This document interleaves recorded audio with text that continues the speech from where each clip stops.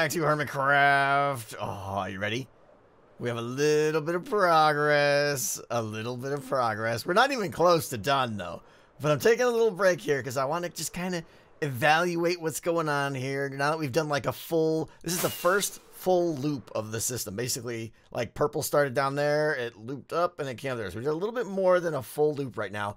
And honestly, I think it's looking better than I even anticipated. Better than I hoped. There are some minor problems, though, that I've had to deal with, and that's with that inner stone chamber. There are a couple extra places where things are like poking through, and it's just, well, let me see if I can go to show you. This is not going to be easy, but yeah, I'm not going to be able to do this. But anyways, inside here, you can see one right, wait for it, right there, and there, and there, and other places. But anyways, I don't really care. I don't really care because it looks amazing. And the only people that know is a few of you guys. And I'm okay with that, all right? Because it looks amazing from the outside. So, let's see. Let me get a little stationary here. Okay, so there it is. It is on all its glory here. I think I made the tower that high. That's not the height we're stopping at. I think I want to go-ish. I'm thinking maybe double what we have right now of this part. Like 2 full... you know, wrap around. So basically it'll be about that high. And that's pretty good. And then what I do with those towers at the top, I'm not sure. Because, like, I got to cap this thing off with something. Do I turn them into, like, a couple of snakes or something like that? I don't know. I'm definitely going to be looking for ideas there, too. But I got to take this tower. I got to extend that up. And I got to extend it down, too. I got to practice this, too. This is horrible because this is going to kill me here eventually. Probably right now. All right. So I want to take that tower and move it to like right here too. So I can, like, you know, converge this area into that tower. I think that's definitely something I want to do. But we're going to take a break on this, and I'm realizing that I want to get... Oh, look at that. Everything's fine. I thought I nailed the landing there. I didn't. So here we are. As you guys know, Demise... It's heating up, right? It's getting real. People be dropping like flies lately, okay? And I've noticed one little trend is all the hermits seem to be building their own little bunkers where they can go feel warm and cozy and safe about themselves. And it's not really making them safe. But I, as the entrepreneur that I am, have noticed an opportunity here to perhaps capitalize on this fear. So we're going to open a little business today, and to get things started, I've kicked off this little commercial. I think you guys might like it. Let me know what you think. Hello there, fellow air-breathing hermit. Has Demise got you feeling nervous? Perhaps a bit insecure? Or even haunted? Do you feel like your demise is inevitable and it's just a matter of time? Like disaster could strike at any moment, like any step you take could be your last? If so, you need to contact Tango's Safety Bunkers, where we'll teach you safety one accident at a time. Every handcrafted bunker we construct comes standard with the following features. For starters, your bunker will receive our patented Pokey Defense System, which will guarantee your enemies are full of pricks. You'll also get a bunch of sweet berry bushes for you to lounge back and enjoy in complete safety. These will of course serve as a wonderful infinite food source for you, and they're guaranteed to have a thorn to berry ratio below 20%. And of course, your bunker will receive a safety campfire to keep you both secure and cozy during those troubling times. Because remember, an open flame is a safe flame. And we also offer all those luxury options that every bunker needs, like wall-to-wall heated floors, beautifully striped wallpaper and curtains, and of course our signature glimmering crystals to show off your sense of style. Now at this point, you probably can't even imagine a safer place to hide in like a coward. But remember, we pride ourselves on constructing the safest, most solid bunkers that your useless diamonds can buy. So, how do we do it, you ask? Easy. When devising a proper bunker hole, many complex factors must be weighed and calculated. Careful forethought and meticulous calculation. We're always careful to use only the safest decorations and embellishments in your bunker so that nothing could possibly happen to you. And once complete, you can now rest easy in your impenetrable safety bunker, knowing that nothing could possibly go wrong. So remember, if you are alive and living in fear of demise, or just dumb and rich with diamonds, then come visit Tango's Safety Bunker, located in the upper red wing of the shopping mall, because at Tango's Safety Bunkers, we've upped our safety, so up yours. Hey, what do you think? What do you think? I think we've got a gold mine on our hands here, guys. We're gonna have to build a separate storage room for all the diamonds that the Hermits are gonna be handing over to us. F5. Okay. This is gonna be amazing. So we gotta build this place now. We gotta build this place, and the money is just gonna start rolling in.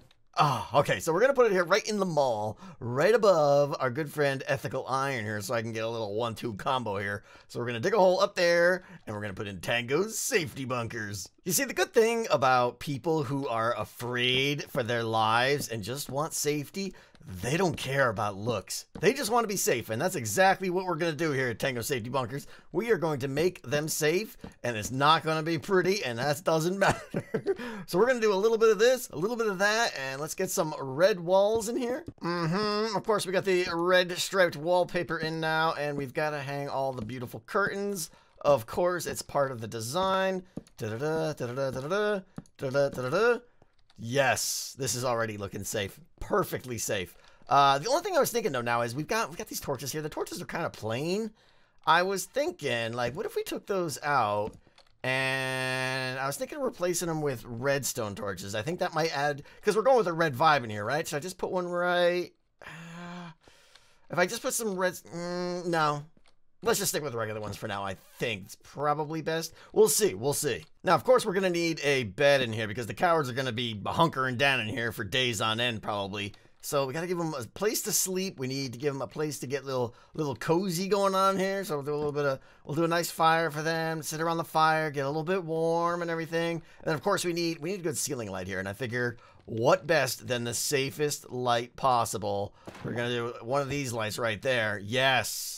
Ultra safe. Nothing could possibly go wrong with that one right there, right? So the safety is just off the charts here. And of course we have Tango's Safety Bunkers proudly displayed up there. That's the first time I've used dye, and I like the white dye on the dark side.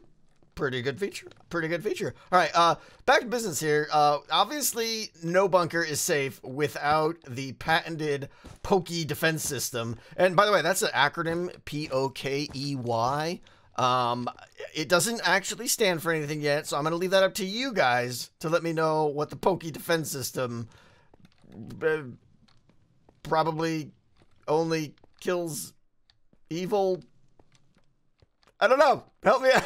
What does it stand for? So this is our floor model here. So, I mean, we're opening a business here, right? We're trying to sell safety bunkers at top dollar here. So this floor model's got to be fully upgraded. It's got to have everything in it. And therefore, I think it needs to have all the luxuries that Tango Safety Bunkers could provide you. Oh, see? Look. Did you see that? If I was, if I was an evildoer, I would have just been 100% deterred by the Pokey defense system there. I mean, if that happened to me, I'm gone. I am not infiltrating that safety bunker. I'll go find another, thank you very much. Where were we now? Yes, okay, luxury, upgrades. So, we got to put in, and this is a deluxe option here. So the whole pricing system obviously is going to be a little a la carte here. You know, you get what you pay for kind of thing. So we're going to put in top of the line, fully upgraded, heated floor panels here, right? I mean, if you're going to be in here being a coward for weeks on end with your knees banging together, you got to keep warm. You got to keep warm here, right? I think I might want to shadoodle the bed over here. Oh, my feet, they're so warm. Ah, see that? You can hear them sizzle. Oh, they're so toasty. Ah. All right. So you want to talk about upgrades? You want to talk about luxury? Tango Safety Bunkers, we invented the luxury here, right? Like, so yeah, my feet are very warm. Very toasty. I'm very glad that my toes are toasty and stuff. So, luxury at its finest here is nothing but our Pokey defense system. Nothing but the best here on our floor model. We're going to put in our top of the line Tango's Safety Bunker. Bam! Ow! Oh, it's so safe in here. Look at that.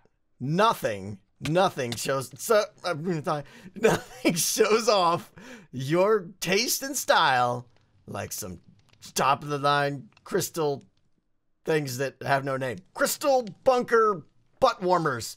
That's what we're calling them. That's what these things are called because that's exactly what they do. All right. So we just coined the term. That just happened just now. It's amazing. All right. So here we go. Right. Like Tango's safety bunkers. This ain't no mom and pop shop here, right? You don't just come in here and put your diamonds in a machine, in like a vending machine, and out pops a bunker. No, we are a custom build enterprise here, okay?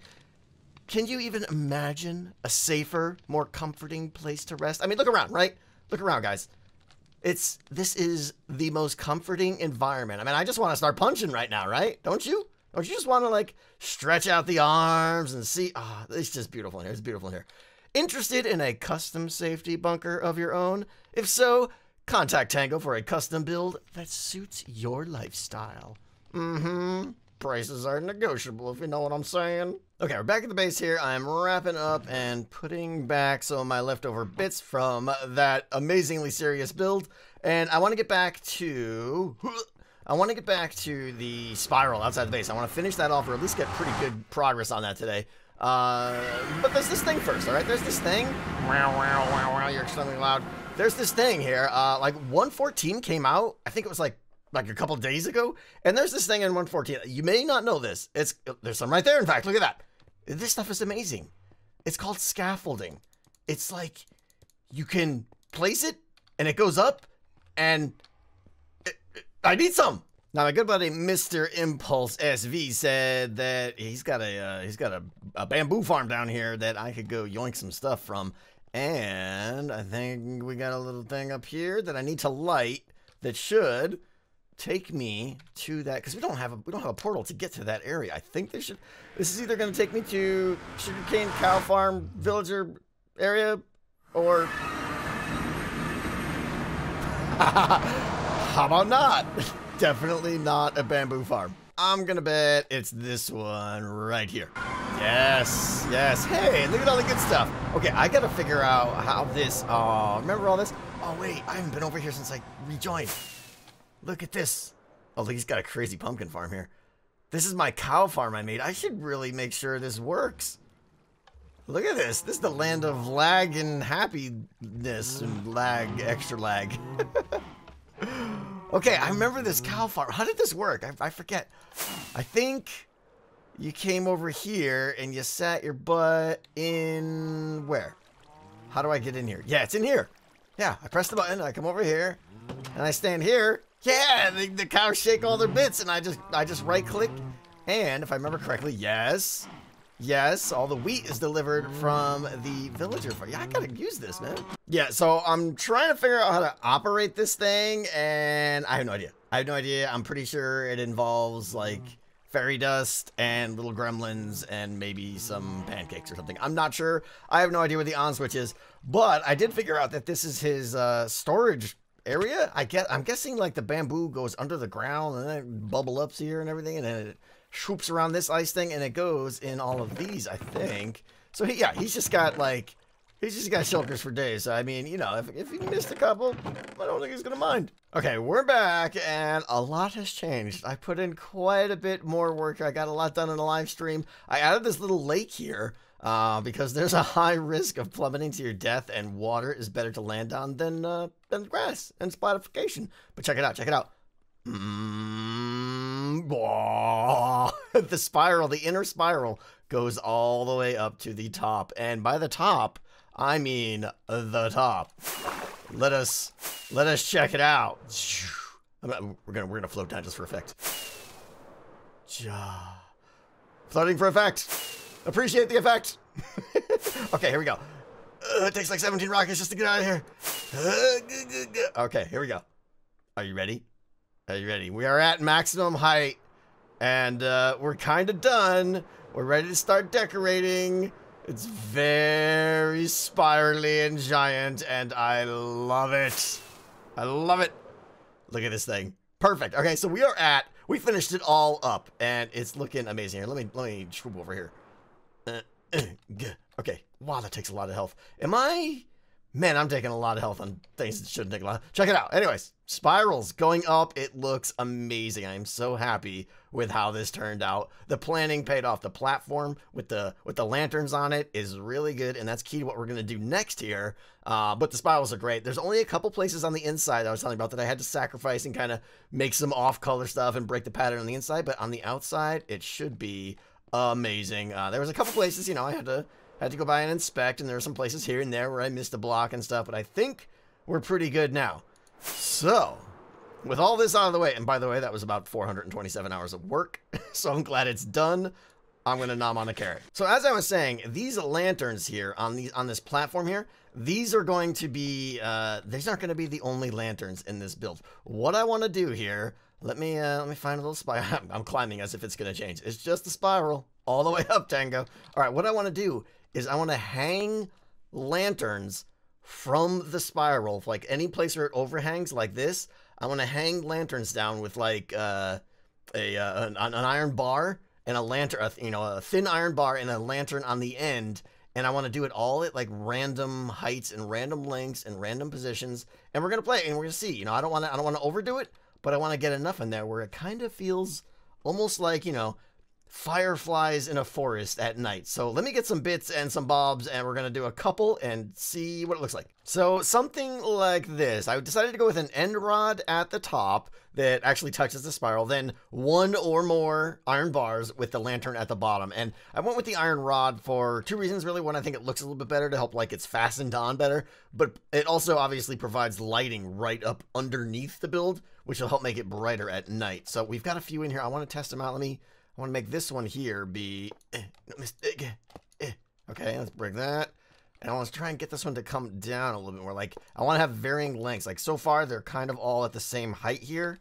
And I want to make some that are much different. I mean, you can argue, like, should they be the same length or the same absolute height here? Like, these are different lengths with the same absolute height. I want to, let's break that one and put this one at a different absolute height. Like that. Yeah, okay. Let's see what we're looking at. Let me shoot over here. There's still a llama sitting here. Hi, llama. How long have you been here? Well, there's one angle. Oh, I missed one. I missed one right there. There's gonna be lots that I miss here. But I think I want to get more on the outer perimeter. Like, they're too close in, which unfortunately is a pain. Like, the ones I did there, I could kind of do, like, without jumping and everything. The ones out farther, I'm gonna need to get some scaffolding and stuff going. But I like the pattern here, and I think it's going to look even better at night. So I think I just need to get started and start spiraling up to the top. Okay, it is as done as it's going to get today. We are on the camera account, and we're flying up the spirally shaft. It's extremely slow. Okay, here we go. Here we go. I wanted to do this at nighttime so you guys could see what it looks like, and I think I'm pretty happy with it. I got all the strands at different lengths here. Let me speed the camera up here a little bit and show you what we got going on here. I like it. It's like I said, like little fireflies swarming around a forest kind of thing.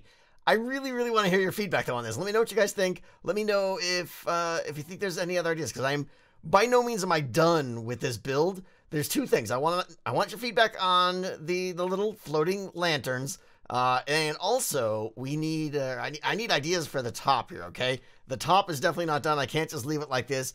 There's a couple of things I could do, like something like, you know, twin dragon heads spinning out in opposite direction is kind of what I'm leaning toward. But I don't know if that fits the build or the build I got going on below underneath or what. It's kind of tough. It's tough. I mean, requirements, I need to be able to still fly in through the top here so I could move these out a little bit and then put a couple of dragon heads or snake heads or something. But I really, really want to hear your feedback on what to do there. There's something else I want to show you, though, too. I have a resource pack I'm going to put on right now, and you're going to like it. And we are back. We are back, and Hermitcraft looks a little bit different now. This is a monster spawning resource pack, which I didn't even know existed. I thought you needed a mod for it. I will leave a link for this in the description in case you guys want it. It's insanely handy. Many of you probably already know about it. I did not, but I used it to check the spiral because I really don't want any mobs spawning here. There are a couple spots you can see right there and one right there where mobs could spawn, and I'm okay with a couple. I really don't want to sacrifice the placement of the lights, but I had to go back and tweak some of the lengths and everything and get up on scaffolding again and readjust them all and everything. But it's pretty good. It's pretty spawn proof. Obviously, if you get down here on the island, that's all spawnable. But yeah, if you go inside my my area here too, it's like, this is crazy down here. There's so much work that still needs to be done down here. Very interesting resource pack though. And that is all I got time for today, guys. I want to thank you so much for watching. This episode took a huge amount of time with all the editing and this entire build and everything. A ton of time went into it, so I hope you guys appreciate it. But I want to say, as always, guys, I want to really thank you for all the support, all the comments, all the feedback, and the encouragement. Thank you for welcoming me back to Hermitcraft. I know it was a long time, but I'm so happy to be back and doing my thing again here, so I really appreciate it, guys. Leave some comments on what you would do with this build, what you do at the top, the lights, everything. I really want to hear your feedback, so drop me a line, and I will do my best to answer as many as I can. So with that said, I will see you guys next time. Thank you. Goodbye.